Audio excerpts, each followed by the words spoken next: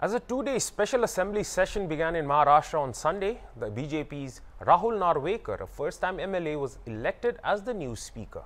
His win in the speaker polls comes by securing 164 votes in the 288-member House, assumes significance ahead of Eknath Shinde floor test, expected to be held on Monday. Shinde's 11-day rebellion had led to the fall of the Uddhav Thackeray government this week. The 58-year-old rebel took charge as the chief minister on Thursday night, and Devendra Fadnavis was elected as his deputy.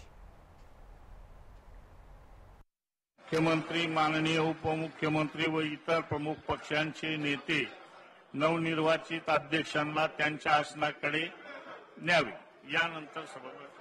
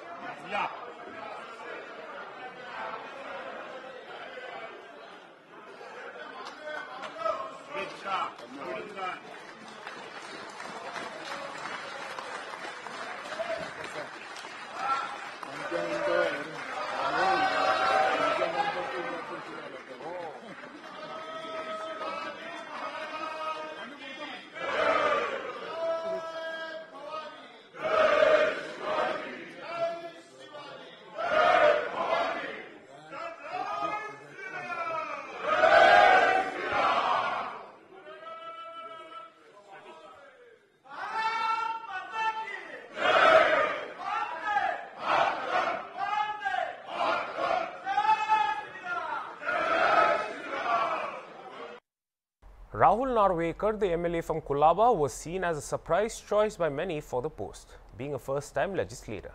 To contest against him, the Shiv Sena NCP Congress combined had fielded Sena's Rajan Salvi, a Thackeray loyalist. Salvi managed to get 106 votes earlier. Under a power-sharing arrangement sealed in 2019, a Congress leader had to be picked for the post. However, with Uddhav Thackeray witnessing the biggest rebellion in Shiv Sena in recent times, his allies backed a Sena leader for the post.